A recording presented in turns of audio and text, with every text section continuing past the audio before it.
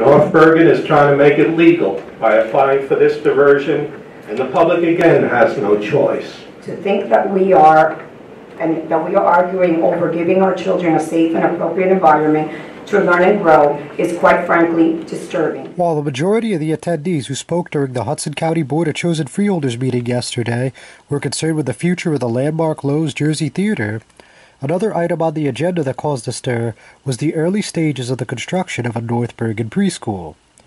Specifically, the first item on yesterday's agenda was a resolution supporting the State House Commission pre-application to the New Jersey Department of Environmental Protection Green Acres program for the diversion of 1.1 acres with the James J. Braddock Park for the continuing occupation of the North Bergen preschool.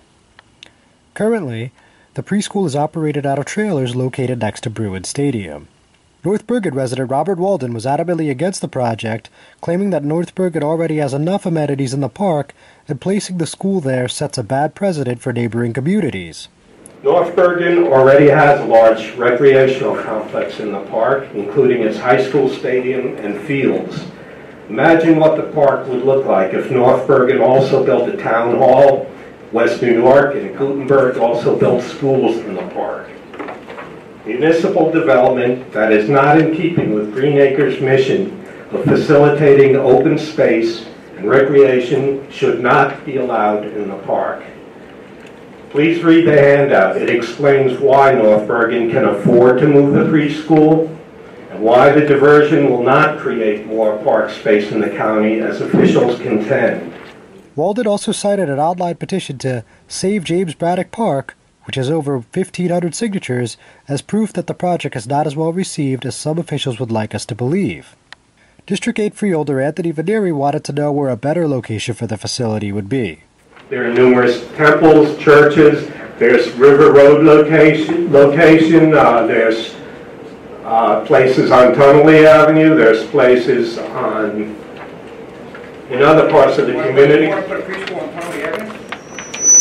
Yes, there's I believe, a Pathmark building there. There's also a trailer park. You have kids? Excuse me? Do you have children?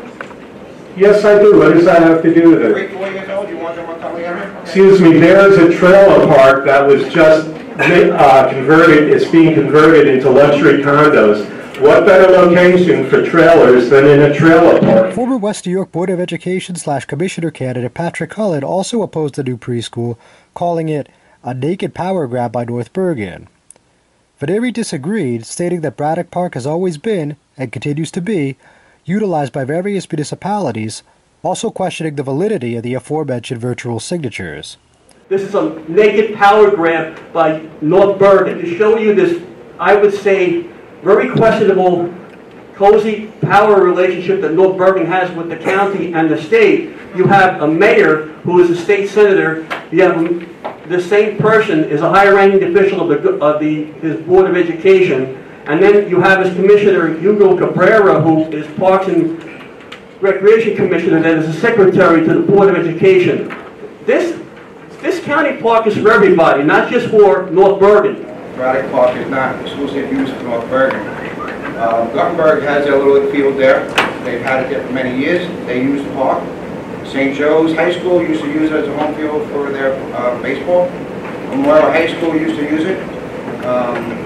Gutenberg, like I said, stays there. The trailers are in exactly right in the perimeter of the Bruin Stadium. It's not on the parkland. It's on land where the Board of Education leases from the county. I'd like to know where 1,500 signatures came from. I mean, anyone could put a petition on the internet. People from Africa can sign it. But I don't know if 1,500 people, I doubt you have 1,500 people in North Bergen against this diversion.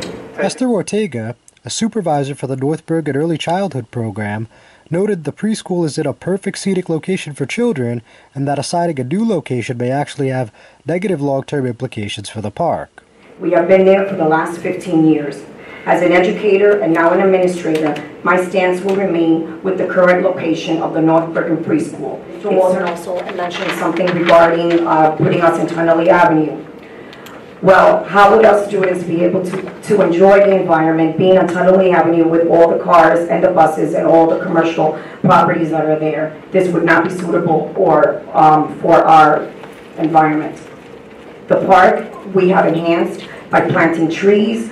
The grasses are always trimmed, and we have basically made the park and the area that we are utilizing, 1.1 acre, an area that is very, very beautiful. And if we were to leave there, I would hate to imagine what they would do with that land. When it was all said and done, the measure was unanimously approved by the board, with Veneri thanking his colleagues for their support, as well as thanking the preschool teachers who attended the meeting.